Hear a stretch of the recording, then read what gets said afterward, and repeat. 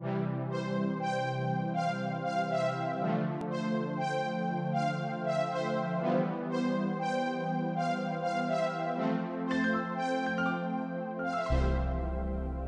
and welcome to Challenge Solutions. My name is Caitlyn, and in this video I will be comparing and contrasting the benefits and drawbacks of each iOS device for the blind and visually impaired. For the purposes of this video, the devices I'm referring to as iOS devices are the iPhone, iPad, and iPod Touch. It can be argued that the iPad is running a slightly different operating system now since it's been renamed to iPad OS, but it's all essentially a variant of iOS, which is the operating system that runs on the iPhone. So we're going to start off with the iPhone. This is my iPhone 11 and it's in a Nomad Active leather case. If you are sighted and watching this, you can see that it has a sort of wrist strap or a lanyard attached to it, which I find very beneficial when I'm walking. It's super easy to just tether it to my wrist, and that way I know that I'm not going to drop it and have to search for it. It's really beneficial for GPS apps and visual interpreting apps like Ira, things of that nature. I personally believe that every visually impaired person should own an iPhone. It's the most versatile piece of mainstream technology that you can own. It can do a shocking amount of things. This is so much more than just a phone for me. It's my GPS, it's my book reader, my barcode scanner, my visual interpreter, my scanner, all kinds of things. I use it every single day for so many different things. I actually use this to do a lot of schoolwork when I was taking a psychology course over the summer and working as a counselor at a summer camp. I carried my iPhone and my Smart Beetle refreshable braille display, and that is what I used to do 99% of my psychology assignments while I was at that summer camp. Is it ideal? No. Did it work? Yes, it worked surprisingly well. I got my first iPhone when I was 13 years old and have been using iPhones ever since. My iPhone goes everywhere with me. While I can't say that it is a laptop replacement, it does a lot of things and it can get me by in a pinch when I need it to, for things like schoolwork and my job and things like that. It also could easily be a replacement for a Braille note taker if you paired it with a refreshable braille display. In my opinion, it's the most versatile mainstream device that a blind person can own. It's just so beneficial in so many areas of life that I think every visually impaired person could benefit from an iPhone in many different ways. Now we're going to move on and talk about the iPad.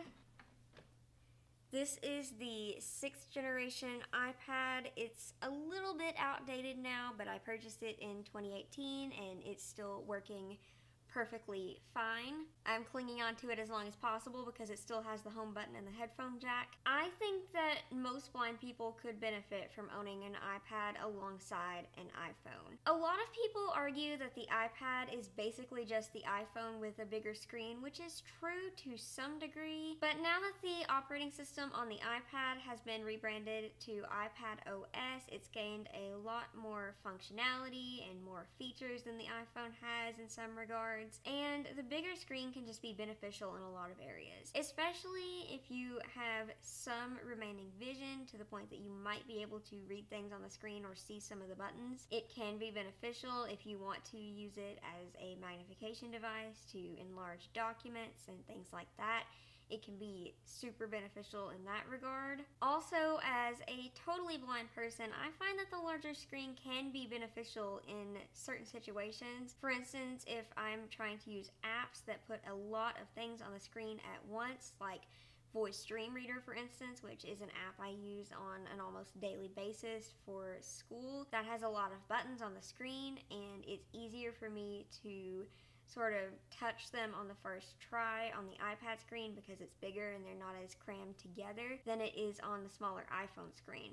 I can still use Voice Dream Reader on my iPhone perfectly fine, and I do a lot, but I find myself swiping through all the buttons on the screen more often than not to find what I need on my phone. Whereas on the iPad, I can just touch it and tap what I need on the first try. I also prefer my iPad for editing documents. For instance, if I'm editing something in the Microsoft Word app or in Pages or taking notes, things like that, it's more beneficial to have the bigger screen, again, because the buttons are more spread out and it's easier to find things by touch. The iPad, in my opinion, is the closest thing to a replacement for a traditional Braille note taker that you can find in a piece of mainstream technology. I keep my iPad in a Bluetooth keyboard case most of the time and will pair my Smart Beetle to it, and it has completely replaced my BrailleSense Polaris. I have not used my BrailleSense Polaris since I took my last math class because my iPad can do everything that thing can do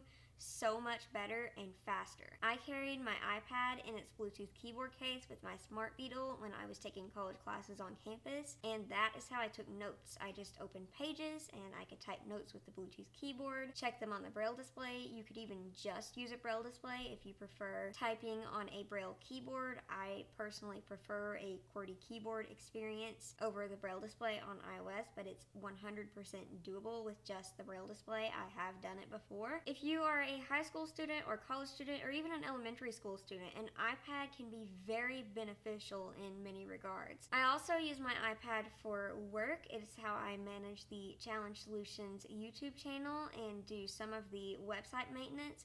I use it for email a lot because it's quicker to grab my iPad and use my QWERTY keyboard than it is to deal with Gmail sometimes. While I don't consider an iPad a true laptop replacement, as many people say it can be super beneficial, and I think this would be a good starting device for blind students. Instead of handing them a Windows laptop and trying to teach them JAWS right off the bat, I think an iOS device like an iPad with a Bluetooth keyboard and a Braille display could be more beneficial simply because it's easier to learn. VoiceOver is way easier to pick up and use than JAWS or NVDA for Windows is. VoiceOver just works 99% of the time once you have learned the basic gestures, whereas I still find myself consulting the JAWS user manual, even though I started learning JAWS when I was 7 years old. I am now 21. So that's nearly 14 years of dealing with JAWS, and I still get confused and have to Google keystrokes in order to use it efficiently. Whereas I very, very rarely have to do that with VoiceOver for my iOS devices. I also think that an iPad would be an excellent device to buy instead of a Braille note taker like a BrailleSense Polaris or a Braille Note Touch, simply because it's mainstream technology. Sighted people use iPads all the time, and blind students can fully access and use all of the features available to any sighted person on an iPad with VoiceOver. It makes so much more sense to hand them a mainstream device that the rest of their peers are using that can do all of the same things that a Braille note taker can do and then some, better and faster, than it does to buy a much more expensive piece of soon-to-be outdated technology that is made specifically for the blind and visually impaired. You can get a baseline iPad for a little more than $300, a decent Bluetooth keyboard for under $100, and a Smart Beetle for a little under $1,000. And that is an excellent setup that can fully replace a Braille note taker in most situations. I do need to offer the disclaimer that if you have a student who is taking math classes, a Braille note taker can be beneficial. However, I'm of the mindset that if your student is a Braille reader, they need to be doing most of their math in Braille. We have a video on math for blind students if you want to know more about that. Also, if your student is interested in music and needing to read Braille music, they're still going to need a Braille note taker because that is the easiest way to access Braille music files. I do not know of a way to do those things on an iOS device or any mainstream device for that matter easily. I use my BrailleSense Polaris up through pre-calculus, and I know that Macy still uses hers for music a lot of the times. So note takers are not completely unnecessary. They are absolutely necessary in some situations, but an iPad with a keyboard and a Braille display can replace them for most blind students, and it's much cheaper. Next, we're going to talk about the iPod Touch. This is not a device that I would recommend for most visually impaired students. It's a little outdated. It's running the iPhone 7 processor. It doesn't have Touch ID or Face ID. It can't do phone calls or anything like that. It's not going to work with Ira unless it's on Wi-Fi. And I personally wouldn't want to do any kind of heavy braille note-taking type functionality on here. I wouldn't want to use Pages on this thing or anything like that for any extensive amount of time. Could you do it? Yeah, probably. Should you? No. Not in 2021.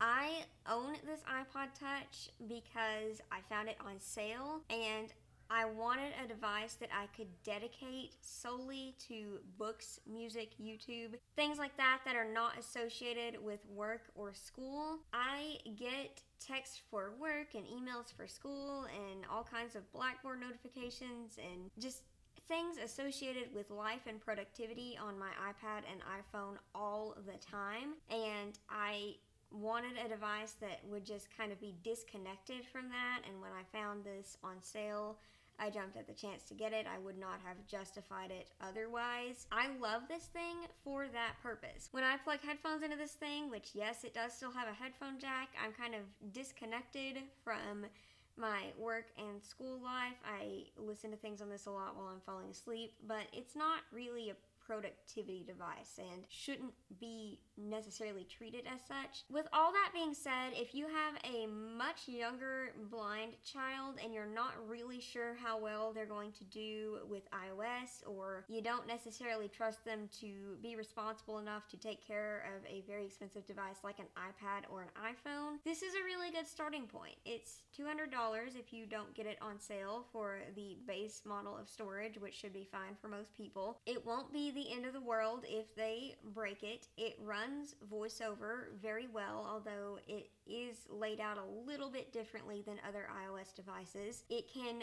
Bluetooth to headphones if you want it to, or it's got a headphone jack so they can use earbuds with it. It will work with a braille display. If you wanted to connect a keyboard to it, you absolutely could and use it as a note taker in some situations, although I wouldn't necessarily recommend it. It's a good basic starting device if you have a younger child or a student who you want to test out on iOS to see how well they're going to do with it. It's an excellent device on which to learn iOS. However, again, I wouldn't recommend this per se for high school students or older blind people. It's just outdated. This was released in 2019. That's when it got its last update, and as of now, it's unclear as to whether or not Apple is going to continue to refresh this device in the future, as most people just use their phone and iPad as an iPod because they can do the exact same thing. But again, if you just want a device that won't be the end of the world if it gets shattered, this is a good one. And it is excellent for a younger child with small hands. I actually love this because I have pretty small hands, and it's really easy for me to just hold one-handed or throw in my pocket and use. And again, it's my book and music device, so it's like, it's my happy place. It's my entertainment device that doesn't get slammed with iMessages and emails all the time. That concludes this comparison of iOS devices for the blind and visually impaired. If you have any questions or suggestions for future content, please leave them in the comments below or send us an email via the contact form on challengesolutions.org. Please give this video a thumbs up so the YouTube algorithm continues to know we exist, and remember to subscribe to the Challenge Solutions blog